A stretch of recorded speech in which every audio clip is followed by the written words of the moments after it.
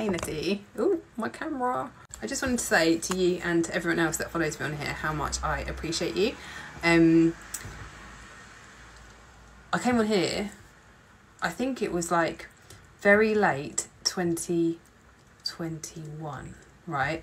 And initially, it was like to mess around with my kids and to have fun and be silly, because I was going through a divorce and it was pure hell.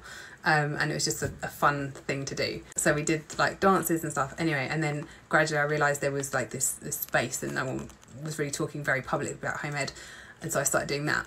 And then it's grown from then and been pretty awesome. Like there's been some like bumps, like when I talked about my Christmas budget, but generally like I've just met the nicest people and the coolest people, and when people come on my lives they're always like, oh, your followers are so nice, and you are just the nicest people. And doing home ed and doing it as a solo parent, like I mix and match solo and single parent, but obviously I've got a boyfriend, you know that, he doesn't live with us, and I do my thing with the kids. Like it is hard sometimes, and I've genuinely found support and pick me up, I don't know what you want to call it, from you and from comments like this, and especially when you like make alternative, and you'll notice like when you make alternative choices to your life that people have a lot to say about it, and you know, you can feel like on the fringes, and I don't feel like that pretty much at all. And I often forget like that my life looks completely whack compared to a lot of people's, like